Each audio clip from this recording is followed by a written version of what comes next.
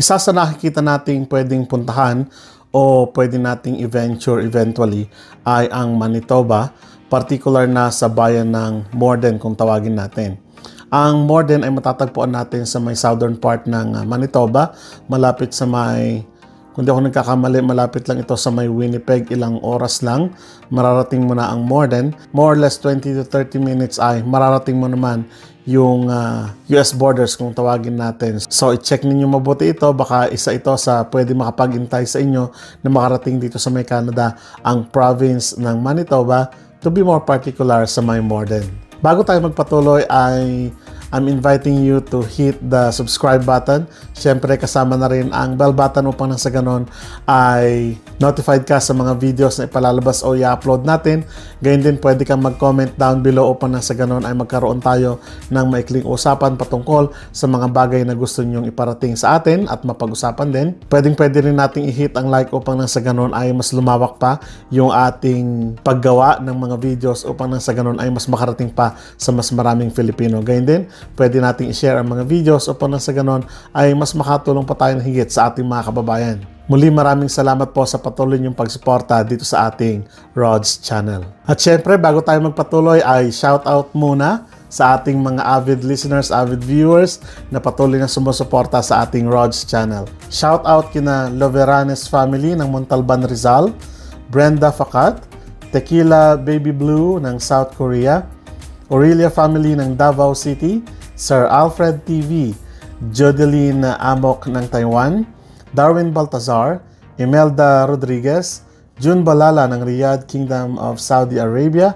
Richard Berog ng Iwata, Japan, at Angelo de la Cruz. Balik tayo dun sa ating usapan kanina. Pinanggit ko na yung developing community ng Morden. Ang Morden ay mayroong mahigit or humigit kumulang 10,000 katao. Ibig sabihin ito ay developing community or city dito sa may gawi ng Manitoba. Masasabi natin na ito ay developing sapagkat they are inviting people who will gonna invest in their community, lalong-lalo na yung mga businesses opportunities ay nagfa-flood ngayon dito sa may Morden. Gayun din, ang balita natin doon ay gumagawa sila ng mas maraming bahay. Ang sabi ng isang construction firm ay parang ang target nila ay makabuo sila ng bahay ng 5 bahay sa loob ng 1 taon. So ibig sabihin, kung mayroong isang construction firm doon, dodoblihin natin, titriplihin na yan, ganun kalaki yung opportunity pagdating sa tinatawag nating housing facilities do sa may Morden. Kapag sinabi kasi nating housing, ito ay isa sa mga indication na lumalaki ang population ng isang community. So in this particular job, ang pag-uusapan natin ay ang Morden Immigration. Ang Morden ay tinatawag nating driven immigrations. Pag sinabi natin driven immigration, ginusto o prinograma ito ng particular na city upang nang sa ganon mapunuan nila yung pangailangan nila sa tinatawag nating employment na wala sa kanila. Ngayon, ang makikita natin dito, nadadaan pa rin sa tinatawag nating MPNP or Manitoba Provincial Nomination Program yung process nito. So, ibig sabihin, kung ano yung nandoon sa rules and regulations ng Manitoba PNP ay ganun din yung sinusunod dito. Nga lang, much more specific na talagang kung nakatanggap ka na ng invitation from Morden ay talagang dito ka titira. So may 3 bagay lang tayong pag-uusapan dito sa particular na vlog na ito. Una yung tinatawag nating eligibility. Pangalawa yung in-demand jobs, particular dito sa may Morden. And how are you going to apply? So iisa-isahin natin kung ano ba yung mga eligibility upang nang sa ganon ay makita natin at mai-akap nyo rin sa inyong sarili o kumbaga tahin nyo rin sa inyong sarili kung pasok ba kayo dito sa ganitong eligibility or not. So sabi dito, una, 2+ years of recent experience in target occupation. Number 2, recent 2 years general IELTS test with a minimum score of 5 in each band or CLB 5+, equivalency in French and English. Be between the ages of 21 to 45. Have no other connection to other parts of Canada, example, friends, relatives, previous employment, or education. Kung makikita ninyo, ito yung maganda rito sapagkat marami sa inyo ang nagtatanong, lagi nyo tinatanong sa akin, wala akong kamag-anak dyan, wala akong pwedeng malapitan o mapagtanungan. So baka ito na yung pagkakataon nyo sa mga walang kamag-anak, walang kaibigan na gustong mapunta dito sa Canada. Malinaw na sinabi dyan na kailangan wala kang connection sa iyong employment, wala kang relatives, wala kang kumbaga parang kakilala na close dito sa Canada. So bala nyo, baka ito na yung para sa inyo. Have completed a post-secondary education or training program of at least 1 year duration for which you receive a diploma, certificate, or degree. So, ibig sabihin, malinaw na sinabi niyan, dapat ay degree holder ka upang nang sa ganon ay makapasok ka dito sa may ganitong programa. Have settlement funds as required by Manitoba Provincial Nominee Program. So, ililink ko na lang yung proof of funds ng Manitoba PNP upang nang sa ganon ay ma-assess ninyo kung kayang-kaya nyo bang i-provide yung kanilang proof of funds upang nang sa ganon ay mas maging madali yung inyong application papunta dito sa may Morden, Manitoba. And yung last one natin, no express entry profile needed. Pag sinabi kasi natin na Morden, kumbaga gusto nila na talagang sa kanila ka lang nag-apply at hindi ka dapat nag-apply doon sa tinatawag nating express entry or other program na kung saan maka-apekto sa iyong application later on.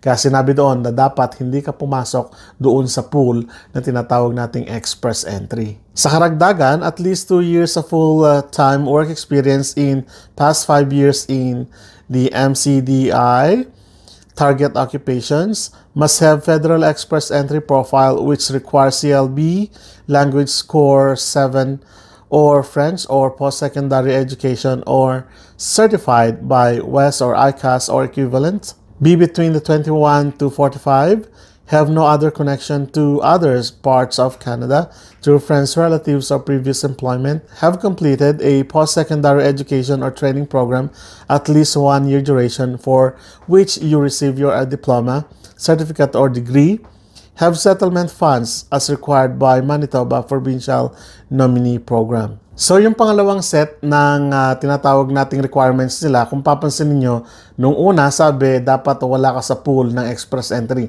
Pero sinabi nila sa pangalawa na dapat ay kahit papaano nandun ka sa may pool ng express entry. Nakakalito po ba?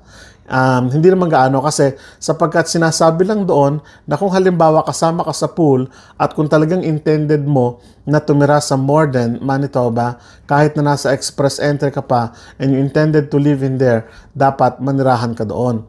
So, ibig sabihin, nakapasok ka kasi sa pool sa pamagitan ng tinatawag nating express entry and then later on ay na-approve ka ng Manitoba Provincial Nomination Program, ay po pwede kang, kumbaga, ay magkaroon ng permanent residency pero doon ka maninirahan sa Morden. So, yun lang po ang ibig sabihin yan kasi mas gusto nila, siyempre, na mas mapabilis yung pagpunta mo rito. That's why, in-encourage din nila na kung halimbawa nandun ka sa may sabihin na nating express entry at gusto mong manirahan sa Morden, well and good. So, kumbaga, hindi na sila mamumroblema sa iyong application through Morden Immigration. At syempre, kung may qualifications, mayroon din tayong tinatawag na mga in-demand jobs. So, tignan nyo mabuti, baka ito na yung trabaho ninyo sa kasalukuyan. Kung kompleto yung mga requirements ninyo, pwede na kayong mag-apply na babanggitin natin mamaya. So, isa-isahin natin yung mga high in-demand jobs sa may Morden, Manitoba. So, isa-isahin natin. Una, in-demand jobs preference will be given to applicants with recent experience in one of the following. Number 1, NOC 7312, heavy-duty mechanics with experience in a large truck agricultural equipment, no express entry required. NOC 7237, welders, no express entry required. NOC 3236, massage therapist, express entry required. NOC 9536, industrial painter, no express entry required. NOC 9526, mechanical assembler, especially trailer assembly, no express entry required. NOC 9437, woodworking machine operators, no express entry required. So, kung nandun ka sa mga ganitong skills, ay po pwede mo nang umpisahan yung pagkalap ng iyong mga papel upang na sa ganon mag-apply ka na sa kanila directly.